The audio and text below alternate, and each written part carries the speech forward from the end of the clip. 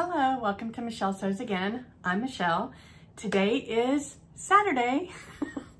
So it's another hashtag Friday Sews because I'm perpetually late these days. If you want to see what I've sewn, what I have on my table, and a little bit about life, then please stay tuned. Okay, so I've only sewn one thing over the last couple of weeks. So you may recall in the last Friday Sews that I posted, which was a couple of weeks ago, I mentioned that my husband was going to be coming home for a week. And he did, and we had the best time.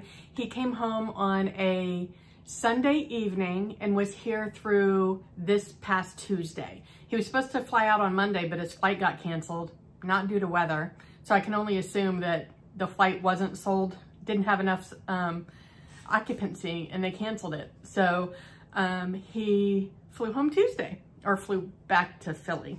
This is home. I do tease him every time he comes home. I give him, I'm like, so here's an apartment tour because he's never here. Anyway, so I didn't get anything done that weekend, the 2 weekends on either side of the week. I guess that's not true. I did this on the weekend. So I got a new pattern. I'd been seeing it on Instagram and I just thought it was so adorable. And it is the Collage Gathered Top by Matchy Matchy Sewing Club. And I'll put the line drawings here. I'll put the model photograph where you can see it's super cute. It's a really great way to use up scrap fabrics because you can mix and match. You don't have to have it like all coordinated or anything, or you can do it all in one. I've seen a gorgeous one that was just all done in white eyelet, which I thought was beautiful.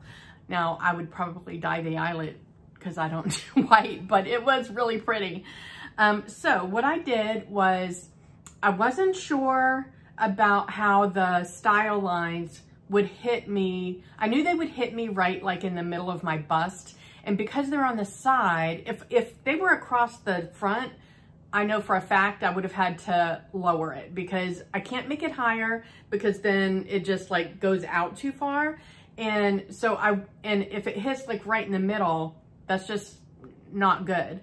So, but because these were hitting on the side and they kind of have like side peplums, if that's a good way to describe it, I wasn't sure how that would look.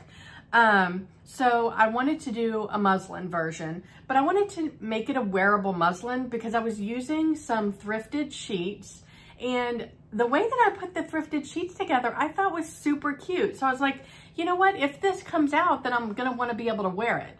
So, unfortunately, it's not flattering. It's way too short, and it's because I really need to lengthen the front pieces so that they account for my larger bust. There is no, I have no clue how I would do an FBA on this because of the piecing.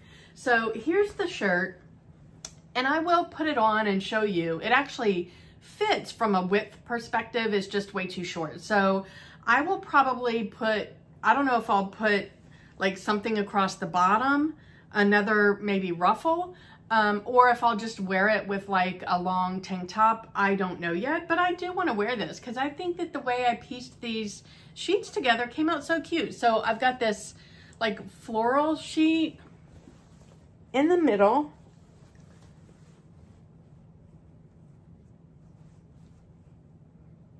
Nice pastel, springy, summery colors.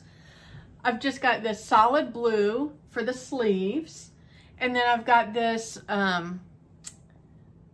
pink and white. It's a really fine pink and white pinstripe for the peplums. And I didn't do any like crazy mix and match. I did the same pieces on both, in the same places on both sides. I don't know that I would always do that. I could easily take an opportunity to really go crazy with the mix and matching. And then I also did the pink pinstripe on the sleeve cuff. So, and I also did the bias binding for the neck in the pink pinstripe. I really think that this is an adorable top. Like I said, it just came out too short for me in the front because of my bust filling it out further than it was designed for. even though I guess that's the one thing. I made the size that was recommended for my bust measurement. So I would think that that would be accounted for. I don't know how that works. I don't know how to design a pattern or draft a pattern. So I'm not judging. I just know that it's not working for my bust measurement, but I do love the top. So it was super easy to put together. I definitely recommend the pattern. I'll have a link to it in the description box if you're interested. And like I said, these are all sheets that I thrifted. I'm pretty sure I thrifted all of these on a trip that I did with Jen from Today in Jen's Sewing Room. I think we did it back in January or February maybe.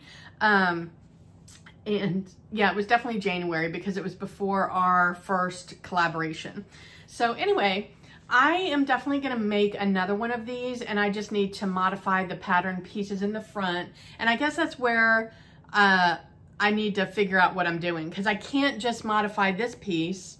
I've got to modify this piece as well, but the back seemed to be long enough. So I don't know. I got to work that part out.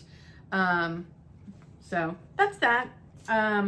Let me know if you've made that top and how you liked it, and did it come out good for you? All right, so what's next on my, because that's all I've sewn. So what's next on my table? So I have another collab coming up with Jen from Today in Jen's Sewing Room.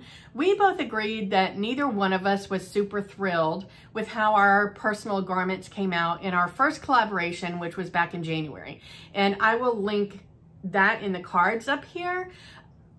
We used a Pinterest image as our inspiration, and then we each did our own take on it. So I used an indie pattern, Jen used a big 4 pattern, and I personally, I love the colors that I put together, but the way that I put them together, or the way they came together in this garment, just looked a little clownish. I used a turquoise and a red. I used turquoise and red thrifted sheets, and I used the Paddington top, the free pattern from Peppermint Magazine, and I used the Poppy pant from Sinclair Patterns, which is one of my favorite pant patterns. First of all, it was oversized, like both garments were too big for me, so I do need to take them up. I do like each of the garments individually, so I would wear the top once I fix the sizing, and I would wear the bottoms once I fixed the sizing separately, but I won't wear them together. It's just a little too clownish. So we both felt like we wanted a do-over, and Jen suggested it, and I was like, yes, let's do it. So we're doing a collaboration, and I'll just show you my fabrics. I'm not going to tell you what pattern we're doing, but it is a mixed print collaboration. So I am doing these 3 animal prints together. And they're all the same exact print. They're just in different colorways.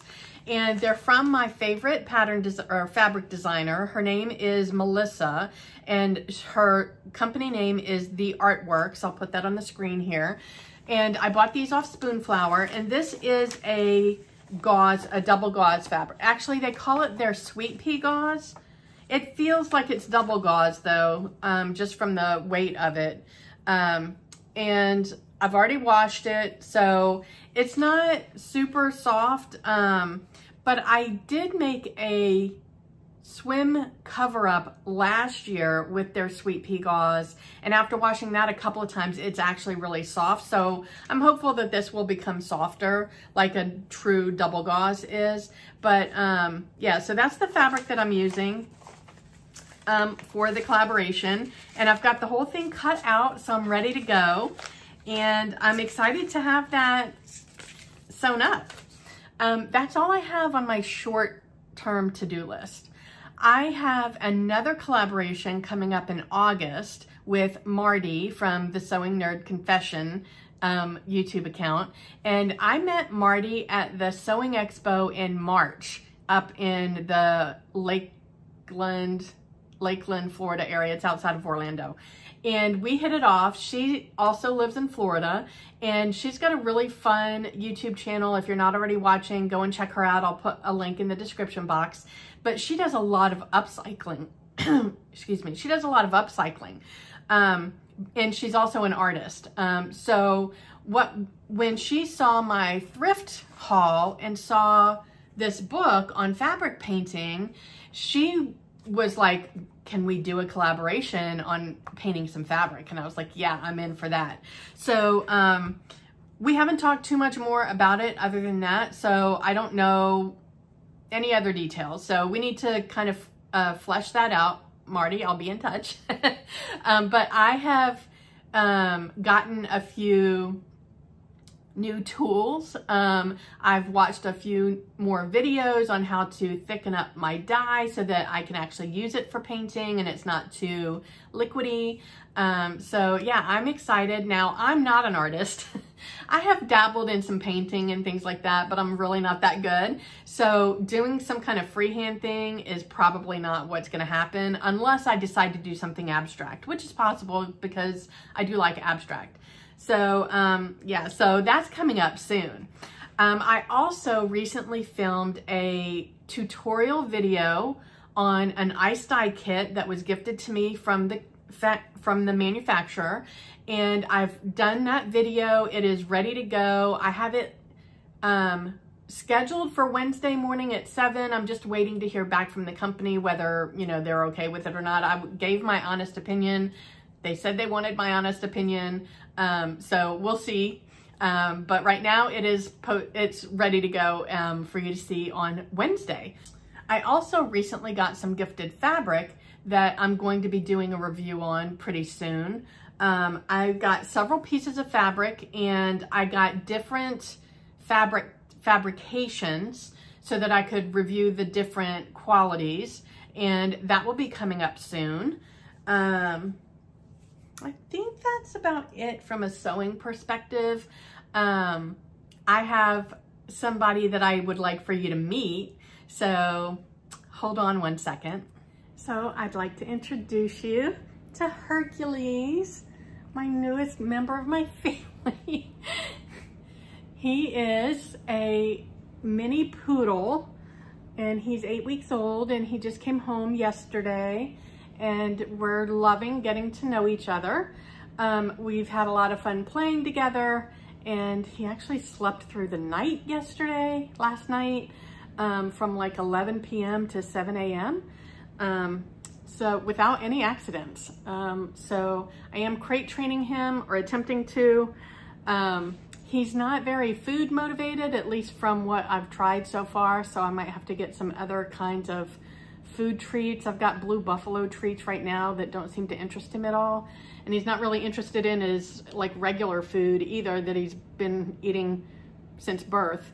Well, I guess since he weaned off his mother, but the food that they sent me home with, I have to be standing right next to him for him to eat. So I'm worried that he's not eating enough, but anyway, we'll figure it out. He's very happy. He's very active. He's gonna get me moving around a lot more, which I'm super excited about. And he's just a little cuddle bug. Anyway, this is Hercules. And he's so cute. Look at that face. That's what I have going on in life right now. So I just realized that I didn't actually film an outro. So jumping in here, editing Michelle, jumping in to say, wherever you are, I hope the weather's amazing. It's crap right now in South Florida, and I hope you're able to get some sewing in. I'll talk to you next time. Thanks for joining me. Bye.